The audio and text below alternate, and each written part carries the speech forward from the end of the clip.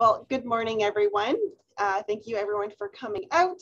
Today we have Alyssa, and she's the CEO of Nomad Creative, and she's here to discuss, and she's a branding specialist to help show you the value of proper branding. And I will pass this now over to Alyssa. Oh, I also want to let you guys know, just remain on mute throughout the webinar. If she asks you to unmute, you can do so. And you're more than welcome to keep your camera on, as we will be recording for this entire webinar. So if you think this is a great webinar to pass on to another coworker or another business, you're more than welcome to do so. I will send the email out as soon as it's downloaded to YouTube. And now I'll pass it over to Alyssa. Amazing. Well, hello, everybody. Good morning. First off, I'm super excited to be here sharing with you all today. And I just wanted to thank you for registering for this webinar. Also, special thanks to the Small Business Center and Trenville for setting this up and having me. As Brianna mentioned, my name is Alyssa Zwonok, and as you may have gathered, the founder and CEO of Nomad Creative.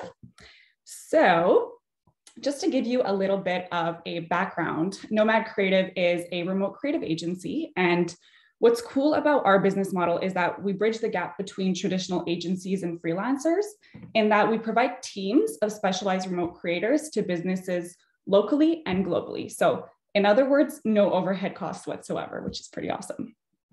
We work on projects in marketing, branding, social media, and everything in between. And since 2018, we've grown our team of freelancers to over 50 creatives across all disciplines. We've had the opportunity to work with some major brands such as David's Tea, the Aldo Group, Campbell's Canada, and many more. Though we do have some cool names in our repertoire, our primary focus is really on branding and rebranding for small to mid-sized businesses. So enough about me. I'd love to learn a little bit about you. My goal is to interact with you all as much as possible throughout this call. So I'll be asking you to participate by typing in the chat from time to time. There are no wrong answers. The questions and activities are really just to keep you guys engaged and interested. So first off, tell me, what is your current role? Type it in the chat. What do you do for work? I'd love to know. Are you maybe a solopreneur, freelancer, CEO, employee of a company? Maybe you're just interested in learning more about branding and potentially starting your own business, which is great. Let me know. Cool. Anna, paralegal, UI artist here. Hey, Marie-Ève, how are you? Good, you? Good. Thanks for joining. My pleasure. I'm excited. Great. Employee, awesome. Lead business consultant. Amazing. Business student. Great. Thank you guys for sharing. Appreciate that. So awesome. So you'll notice that I'll be referring to branding as your brand a lot, but that could be either a brand you work for, a brand of your own, or one that you aspire to build. So just kind of keep that in mind. So to jump into the agenda, today, I'll be clarifying the difference between your logo and your brand. We'll talk about the importance of brand evolution and rebrands in 2022.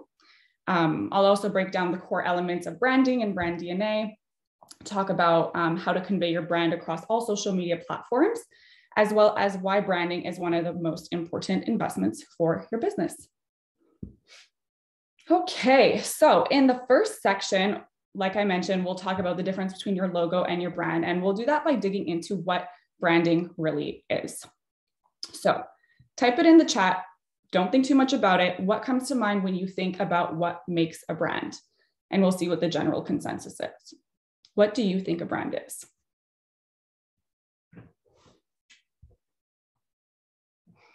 Type it in the chat, guys. Don't be shy. No wrong answers.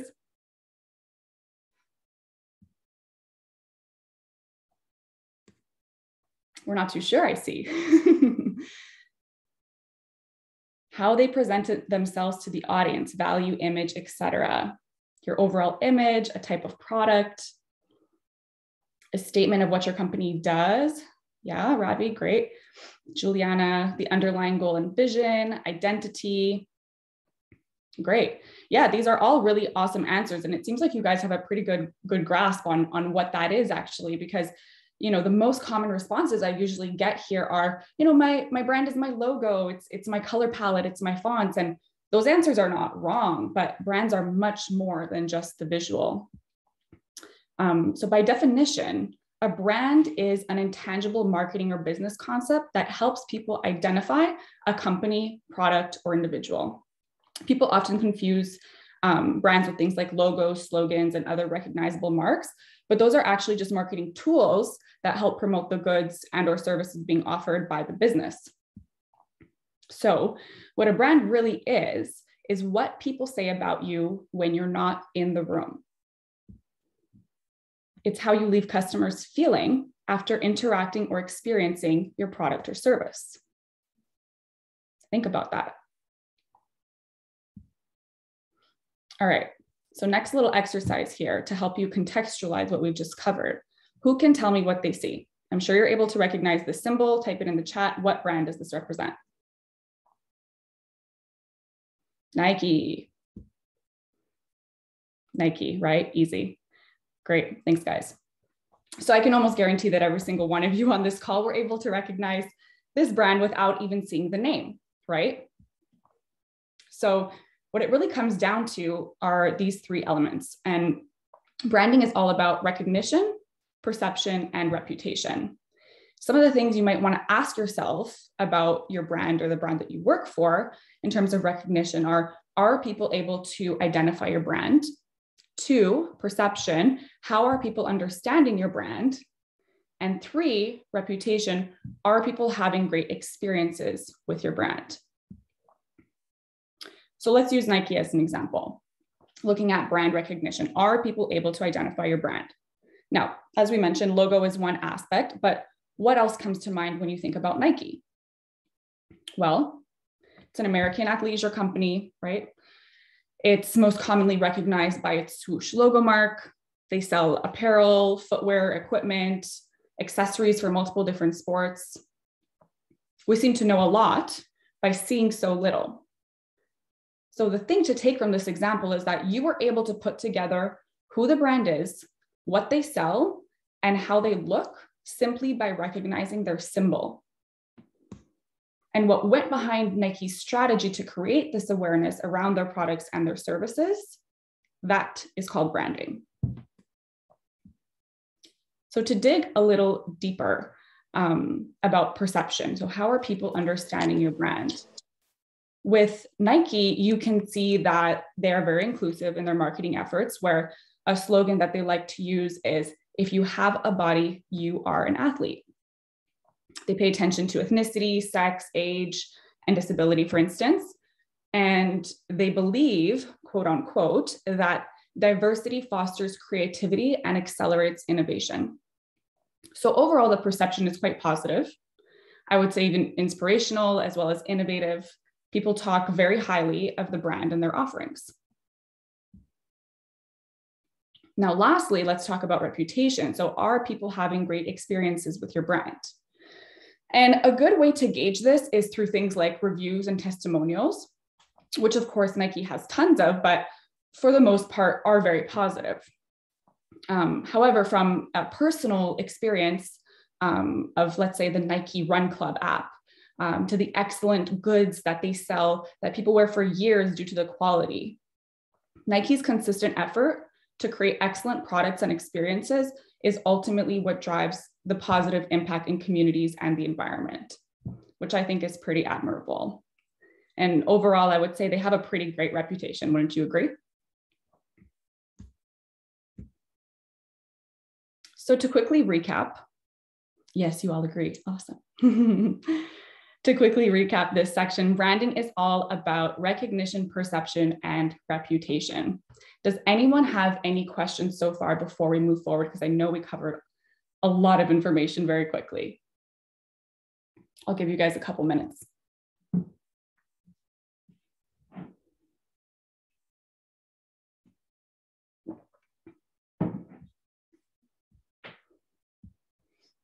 All right.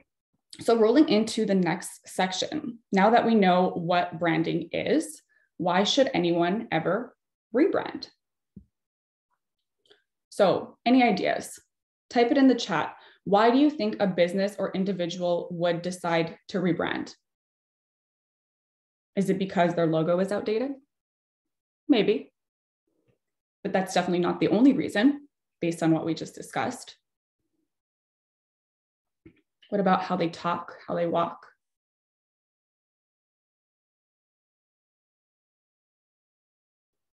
Someone said change in management, current branding not resonating with the right audience, change in target audience,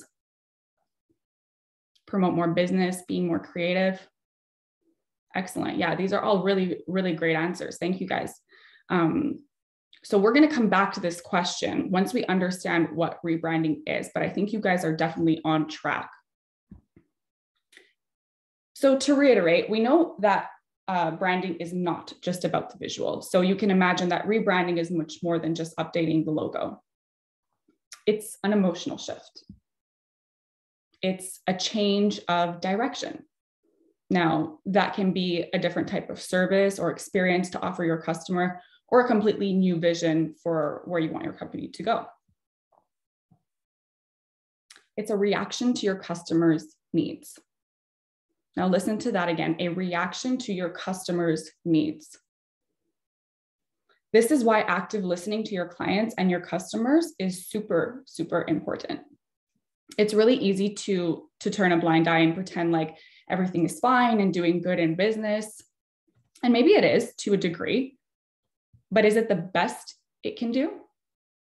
Is good the best it can do? It's extremely difficult to admit where your brand's faults lie and where your brand may need to improve in order to stand out from its competitors in the market.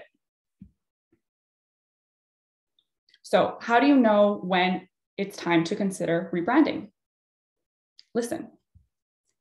Listen to your customers, listen to your clients, listen to the news, listen to your neighbors, listen to your community, listen to your competitors, listen to your employees, your coworkers. What's going on around you? Is your brand as relevant as it once was? And could you be doing anything better to reach more people? I'm going to repeat that last question once more because it's going to really help drive the reasons for rebranding. So could you be doing anything better to reach more people? Oftentimes the answer is yes. Actively listening allows you to learn more about your brand, how people consume and interact with your brand, and how your brand is perceived in the eyes of others. So it's really easy to feel clarity around a brand you personally feel you know so well because it's yours, right? Or you work for it. But do all the stakeholders have that same understanding of your brand's mission and message as you do? You don't know that, right? Listen to those stakeholders because you may be surprised at how little translates and how much more you could be doing to connect with them and in turn grow your business and your brand. So the main reasons, back to this question, to rebrand is to form a stronger and better relationship with your customers. And this may be derived from a few different things. So first, a change of experience. Second, a reaction to active listening. Third, a reaction to something negative. And fourth, a change in mission or message. So a lot of you kind of hinted at a few of these, which is great. So definitely thinking in the right direction. Now, first off, why rebrand? So looking at a change in experience, we're going to go through a few examples here. So perhaps you've made some changes in how your brand provides customer service. Take a restaurant, for example. They want to launch an app or a new website to accommodate the new digital generation so that reservations and takeout orders are available online. This restaurant is well established. It's been around for years. And it's definitely very traditional, but now they want to communicate to a younger demographic in a way that they know how to communicate. So this will not only show customers that the restaurant cares about staying relevant and providing experiences that are reflective of those younger generation and their digital on-the-go lifestyle, but it also increases in-house efficiencies and reduces phone time and manual bookings. So in this case, it would be wise to rebrand in order to reflect this new change of experience. Chances are it being an older, more traditional restaurant, it would require a visual facelift as well as some updated messaging. So second would be a reaction to active listening. Now, on the same note, and using this example of this long time running traditional restaurant, a reason why they may have decided to create a change in experience is because of the active listening they had been doing. This restaurant, recognized that in order to stick around and compete with new restaurants around town, it had to do something to stand out and to accommodate the needs of the demographic that is now newly their primary customer.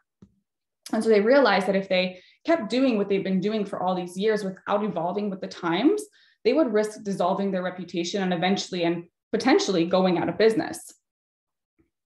And brands are really, they're ever evolving, and as a rule of thumb should be reevaluating every 3 to 5 years. Now, a third reason to rebrand may be propelled by a reaction to something negative. Now, I hope you're all giggling at my photo selections here because I really tried to be melodramatic. Anyways, perhaps the restaurant was receiving a lot of complaints about their phone lines only being open for limited hours, that it was really hard to reach them, which ultimately ended up resulting in lost reservations, which meant lost revenue. Potential customers were frustrated and the restaurant listened. So with a better system in place, the restaurant could ensure that all inquiring customers had the ability to reserve tables at any time from anywhere on their digital devices. Born was the online booking system, which resulted in a rebrand.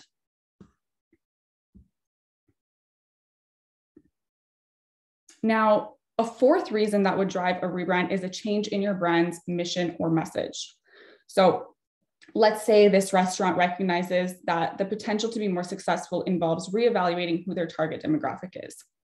It's possible that this changes several times throughout a brand's lifetime, especially as new competing businesses surface over time. And, the restaurant knows that its food and experience and service is excellent, but it's having a hard time communicating their value recently, right? So maybe that this is a sign that their target demographic is no longer behaving or consuming the information as they once did. Their changes of interest, behaviors, and expectations drove the restaurant to adapt with the times and stay relevant in the eyes of new consumers in the digital world.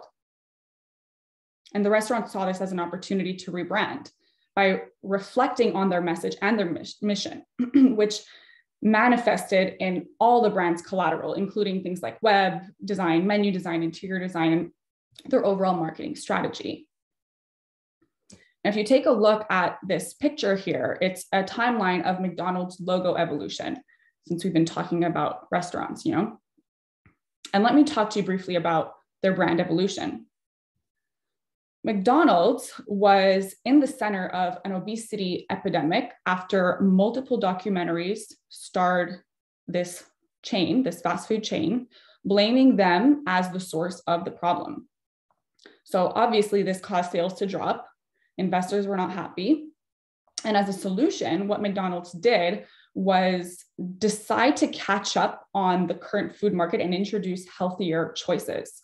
Remember when they started bringing like the wraps and the salads and all that stuff? That was around that time.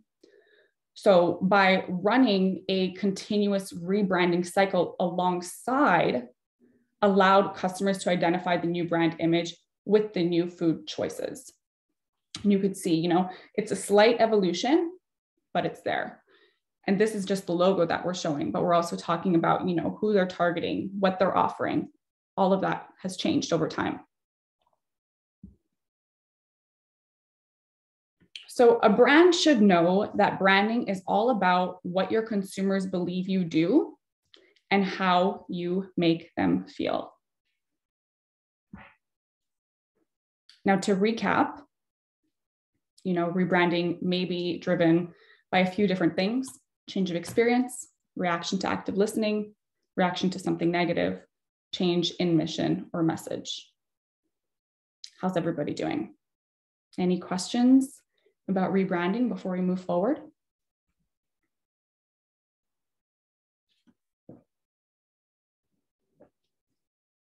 Thank you, Elizabeth. Great. Well, I hope everything is clear so far. This is great. We have no questions. All righty. Moving on to brand DNA. So now that we understand the concepts of branding and rebranding, let's dig into what they really entail. In this section, we're going to break down the core elements of branding, also known as brand DNA. So your DNA, your brand DNA, which typically manifests itself through a brand book, serves as a guide for every single business decision you'll ever make. Your DNA makes you a living, breathing brand. So I want you to think of your brand as a human being. What's its personality? Maybe it's goofy and playful, for example. How about its voice and tone? Perhaps it's lighthearted and comedic. What's its story? How did it come to be? You should also think about its mission, vision, values, along with what makes it unique, right? USP, unique selling proposition. So looking into personality, there are a few different systems developed to help categorize brand personalities. One of which was designed by a behavioral psychologist. Her name is Jennifer Ackner. It's great. This is the one that you're seeing on the left. She designed a framework that breaks down personality into 5 dimensions, and each of those contains a set of facets and traits. It's a little bit more complex to use, but it is super effective and thorough nonetheless. However, the model that we're going to look at today, which is what we use at our agency, Nomad Creative, is the 12 brand archetypes developed by Carl Jung. And he was a Swiss psychiatrist and psychoanalyst. So if we take a closer look here, the 12 archetypes are categorized in 4 groups: order, freedom, social, and ego, as you can see in that center circle. You can see that innocent, sage, and explorer fall under freedom. Hero, magician, and rebel fall under ego. Citizen, jet setter, and lover fall under social. And then ruler, caregiver, and creator fall under order. So in general, brands are able to recognize themselves under one archetype after understanding the definition of each. However, it is possible to be a combination of 2, maybe 3. Maybe, if you're interested in learning more, you can always just Google this chart. You'll find detailed description of each archetype. We'll go into a few of them, but not all of them because we'll be here forever. But it's definitely an interesting thing to look into. All right. To help you understand these archetypes on a higher level, you can see some examples of renowned brands and where they sit in this diagram. So I'll let you take a moment to kind of observe this, and then we'll break down a few examples here for you.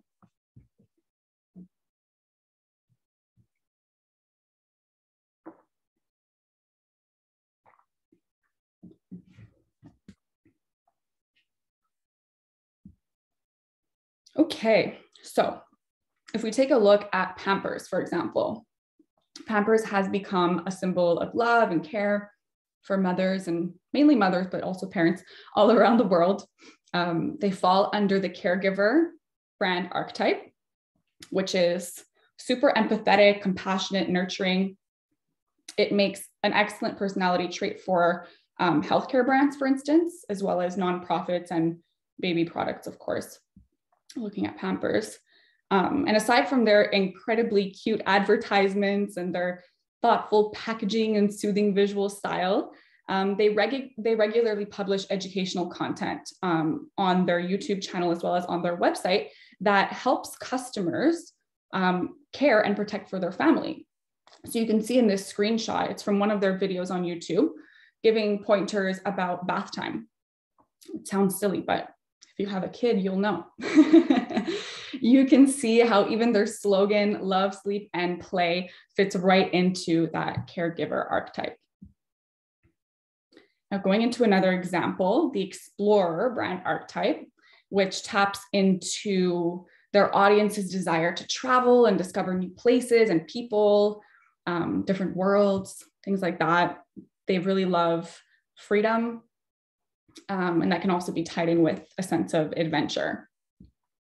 So Jeep is very famous for creating commercials that trigger audiences' desire for adventure and exploring the world, and really support the idea and the message that no matter how tough the terrain or how wild the adventure, Jeep is there with you on the exciting journey. So you can see in this ad that Jeep is really up for any challenge, no matter what nature throws its way. It positions the brand as brave, thrill-seeking, pretty straightforward. Now, the last example we'll go over here is the creator brand archetype, which is all about innovation and creativity. So these brands are typically nonconformist. They're usually the first ones to introduce new technologies or create new combinations of features. They're also problem solvers. And they typically like to express themselves freely, creatively, while empowering and inspiring audiences. That's a big thing. So Apple, of course, has been the go-to example for innovation in design and technology for many years now. And if you take the MacBook Air, for example, as you see in the picture, back when it was introduced in 2018, it actually broke the record of being the world's thinnest notebook. They also do a really good job at encouraging people to express themselves by sharing content that they've created with their Apple devices and products. So you can see how they really encourage that creativity there. Now, jumping into a voice and tone, I think a lot of people confuse the two, even myself sometimes, I'm not gonna lie.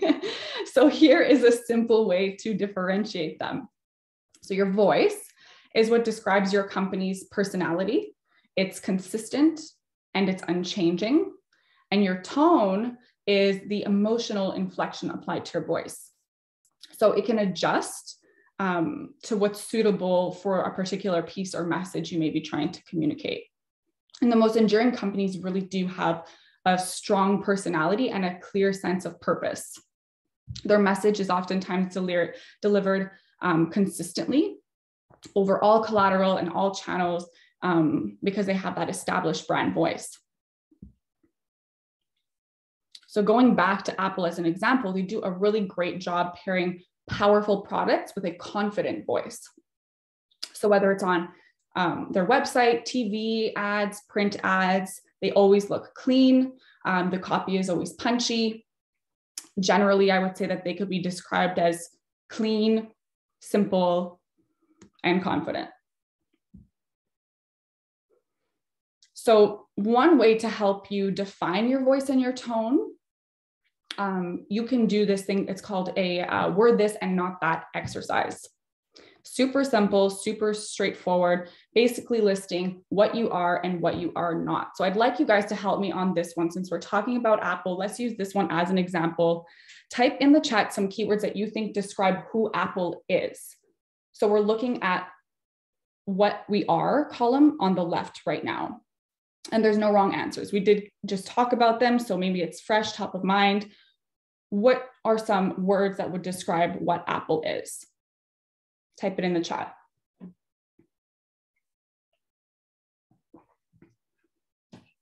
Ahead of the times, totally.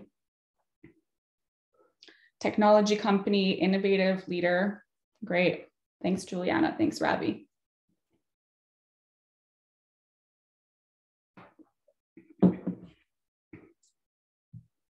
Okay, great. Now let's do the same thing for the other column. What we are not, what Apple isn't. Devin says they are luxury pro. They're not cheap. Thank you, Elizabeth. I would agree. Outdated. We are not outdated. Yeah, thanks, Sarah. Subpar. We are not subpar. Yeah, this is great. Excellent. Thank you guys for participating. So as you can see, a lot of those ideas that you shared with me came through as well when I was doing this. So here are some description words that I pulled together for Apple. We are exciting, but not boring. We are innovative, not followers. Simple, not complex. Supportive, not unreliable. High quality, not cheap. Genuine, not misleading. Inspiring, not predictable. So you guys definitely got a lot of those. And there are many more that we can list out as well. Anyone have any questions so far about brand DNA? Don't be shy, put it in the chat. I like to break it up a little for you guys, give you an opportunity to think of anything as we go through it.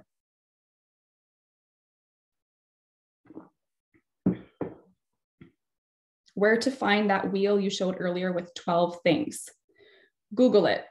Carl Jung archetypes. It's all over the internet. And you could just type in even brand archetypes or brand personality. There's a few different methods in place, but those two that I showed are the most popular ones, I would say. You're welcome, Ella. Okay. So furthermore on brand DNA are mission, vision, values, and unique selling proposition. All of these elements, including the personality, tone, and voice, help put together the pieces of the brand story. So your brand story is truly the reason the business exists and the guiding force to these specific brand DNA elements. So we're on the Apple train. To put all of these elements into context, we're going to use Apple as an example because I think most, if not all of you, are pretty familiar with this brand. We also just spoke about them a little. So in general, your mission is the purpose of your business for customers and employees. And Apple's mission statement reads, the company is committed to bringing the best user experience to its customers through its innovative hardware, software, and services. Pretty straightforward, right? Their vision statement is actually super long. So if you want to look up Apple's vision statement, go for it. But I did highlight a key phrase describing how they see the future of the brand. And they say, we believe that we are on the face of the earth to make great products, and that's not changing. They go on to say that they are constantly focusing on innovating. They believe in the simple and not the complex, that they don't settle for anything less than excellence in every group of the company. And they make it very clear that they're not going anywhere and that they will always continue to push the boundaries. Right? They say, and that's not changing. Now, your values are the qualities you value in your culture, which helps set the tone for your brand. And Apple's value proposition leverages these three mottos. Think different, tech that works, and your privacy is safe with us. So if you think about Apple as a whole and the type of services and products that they provide, you can probably check each of these statements off as valid, right? All right, so Apple, for example, is known for their sleek, state-of-the-art design, user-friendly products, reliability, innovation, and being a cool alternative to the PC. This is their unique selling proposition. So if Apple came out with a series of dirt cheap laptops that didn't have that unique MacBook style that's super sleek and that, you know, people are used to, do you think that customers would be happy? Given that they've come to now expect a certain quality and standard from Apple. Yeah, Juliana says not at all. I don't think so. Customers would most likely become frustrated, right? They might even turn to competitors and be like, hey, I don't like what Apple's doing anymore. Let me see if there's something else better out there. So pulling a stunt like this could actually really hurt Apple as a brand because, excuse me, their specific unique selling proposition that helped them stand out would no longer define the company. The very foundation of the brand would crumble. So this is super important to stand by.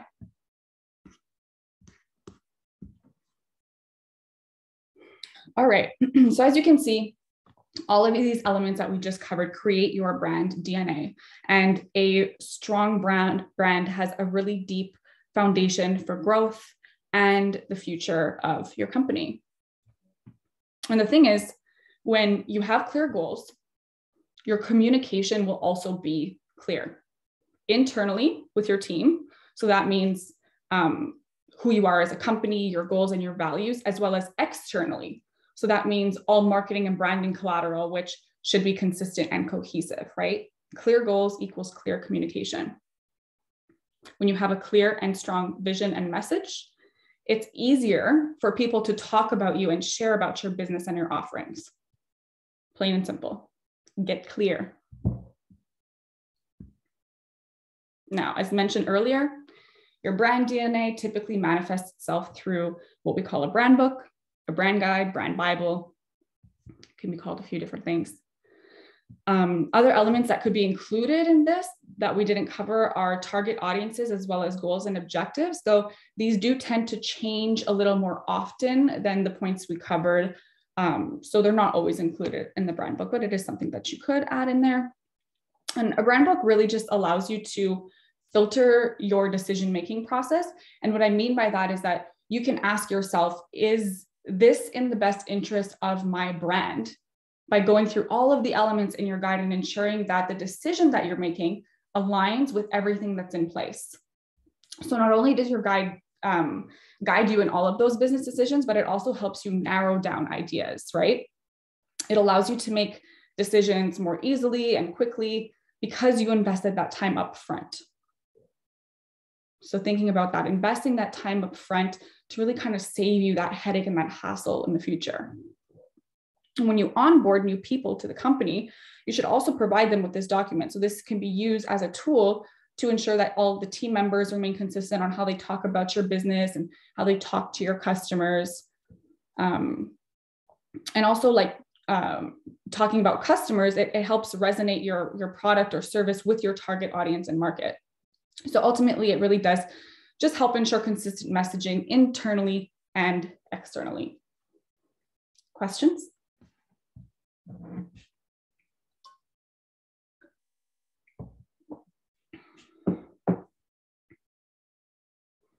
All right. Now, let's talk about integrating brands on social media. Okay, so I'm going to start with a high-level overview of the role of social media. So first is brand awareness. As you most probably know, a large percentage of the population and most likely your target demographic is on social media, making it a key channel to reach a large audience and build that brand awareness. And brand awareness essentially means talking about your brand in a memorable way so that people recognize you and are aware of your existence. And the second role is to humanize your brand. So customers really value, transparent brands, relatable brands, and social media could be that tool to show your brand's personality, right? And to be vulnerable and to be honest. You could do it by, one of the ways is showing behind the scenes content, for example. It's unfiltered, it's honest. The third role of social media is consideration and conversion. So not only does social build awareness, but it's also a platform that consumers use to research products, right? Products, services, brands. You can also use paid ads to help drive website clicks and conversions. And for those of you who may not know, conversions are like things like product sales, event registry, email sign up, basically the action of the client choosing to complete the next step that you're asking them to complete to reach your goals. And last but not least is the role of social to create a community.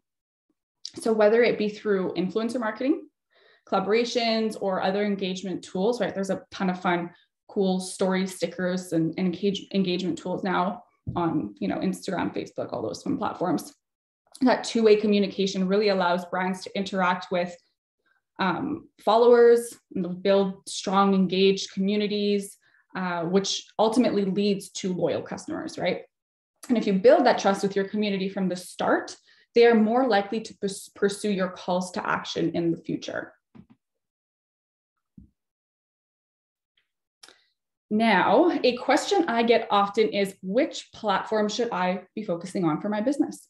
And to be honest, the answer is different for every business. Sorry, you probably didn't want to hear that, but it is the truth.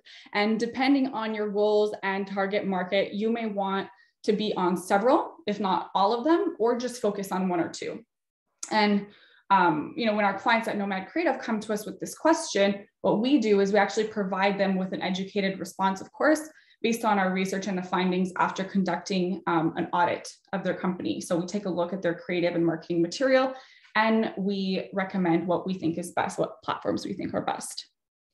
So each platform is unique, of course, and it really allows for us to communicate differently on them. So on Instagram, you'll see videos and curated content that's engaging and conversational.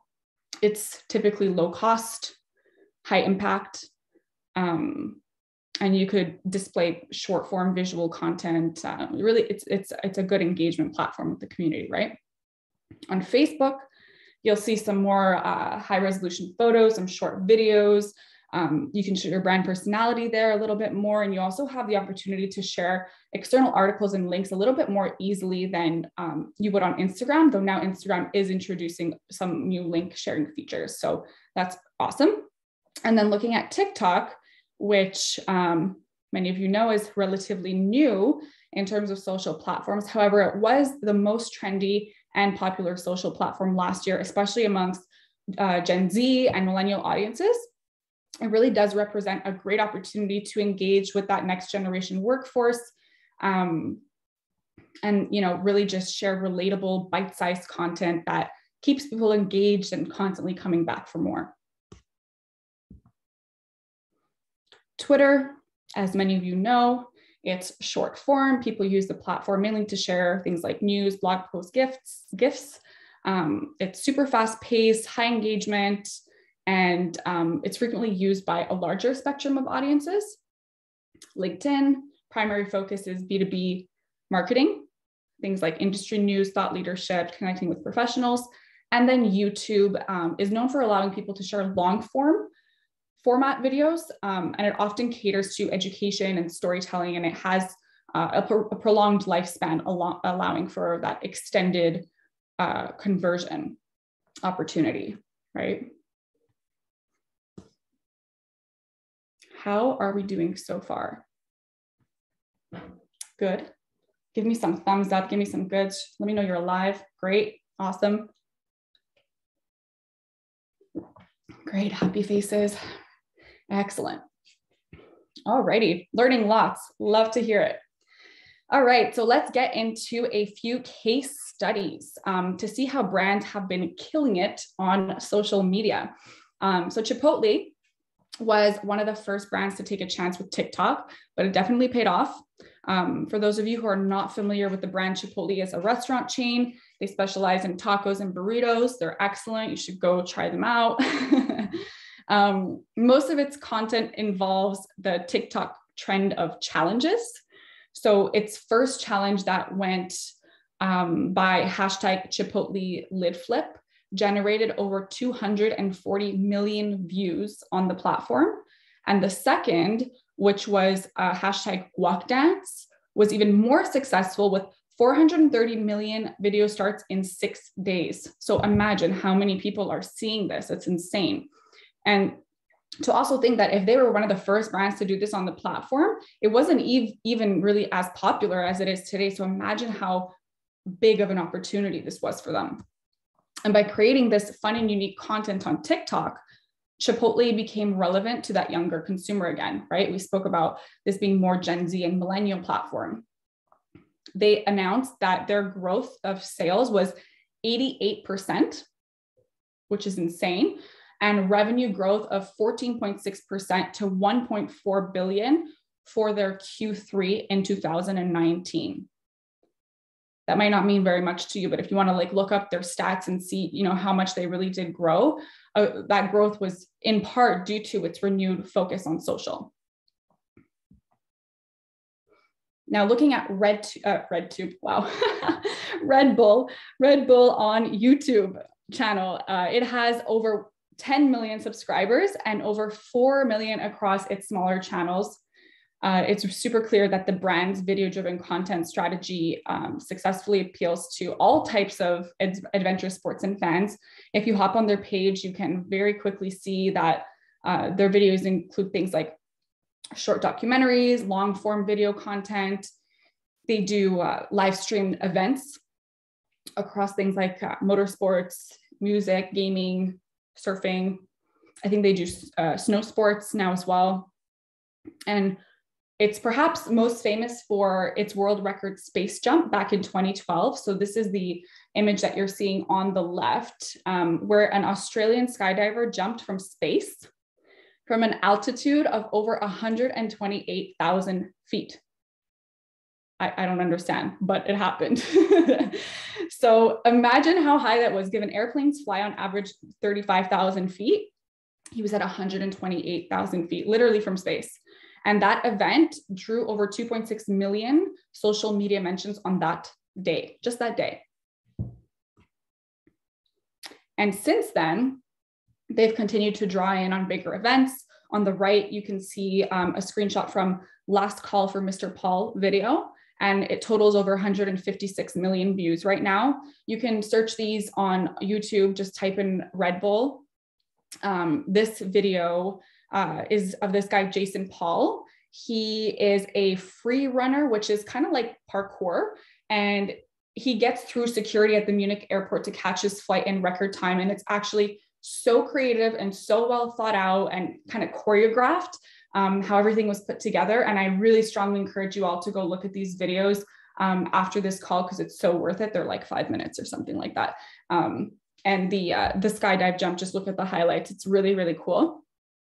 Anyways, all that to say is that Red Bull's focus on experimental video alongside this subtle branding, right? Because they're not really putting Red Bull in your face. There's just a couple moments here and there where they take a sip of Red Bull, or like they have the logo somewhere. It's really not in your face branding. It's super subtle. So between that, some clever partnerships, they've really become kind of like the hallmarks of its super successful social strategy, which is awesome. Now, the last case study that we'll look at is National Geographic with 203 million followers on Instagram. It's the second most followed brand channel on Instagram, second to Instagram itself. And what they do different is that they really help people experience the planet and culture as seen by their photographers. So they call it, quote unquote, a special unfiltered view. So what they do is they actually give their photographers a level of creative control. And that makes the content really unique. It makes it authentic. It's also heightened by the fact that the captions are written by the photographers. So each post comes from a different perspective. So if it wasn't clear, their photographers are the ones posting on the account and telling their stories behind each image. So it's really cool, which is an interesting perspective too, right? Because we have multiple different voices here. So to summarize, find the platforms that make the most sense for your brand. Every brand and their goals are unique, so they should be analyzed individually in order to discover which platforms are worth focusing on. Just make sure that you're separating personal from professional. So if they some way overlap, let's say if you're really involved in your business, you just want to make sure that you ask yourself, is this a good representation of my brand when you're looking at all of your channels? Any questions before we move on?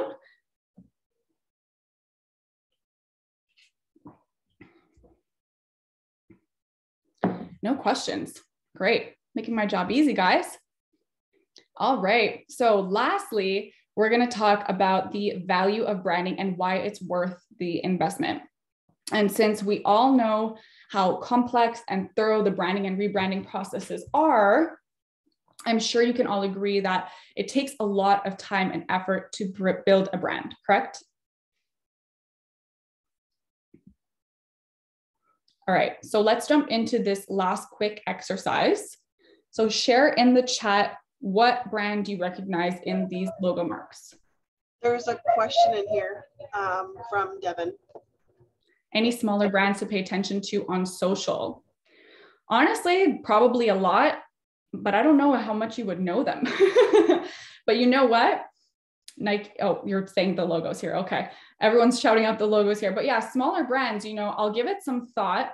And what we can do is when we share the video on YouTube, maybe we can mention a few of those other brands to look into, or anyone who is registered to this event, I could send you a little list. How does that sound? Awesome. I'll send everyone Alyssa's contact information. So if you wish to reach out to her, you're more than welcome to do so. Yeah, thanks, Devin, for that question. All right, so hopping back into this exercise, we're looking at these logos. What are people recognizing? We have Nike, Nike, Louis Vuitton, Rolex, Nike, Oakley, Nike, Louis Vuitton, Oakley. Yep. Great. Well, you guys pretty much guessed them all, right? We have Oakley, Nike, Rolex, and Louis Vuitton. Now, let me ask you, if you saw someone wearing one of these or any of these products, would you be able to identify the brand? I would assume yes, correct? Let me know. Yeah, everyone would be able to recognize these brands through these images. Well, now what if I told you these products I just showed you were counterfeit? If I didn't say anything, you probably would have never known, right? Well, according to Forbes, in 2018, counterfeiting was the largest criminal enterprise in the world. Sales of counterfeit and pirated goods totals 1.7 trillion per year, which is more than drug and human trafficking. Now think about why the person that bought a pair of counterfeit Nikes bought them. If you pull the Nike swoosh off, those shoes, I bet that same person wouldn't buy them. If you took the Rolex crown off the watch, that person probably wouldn't buy it. So why are people interested in wearing specific brands?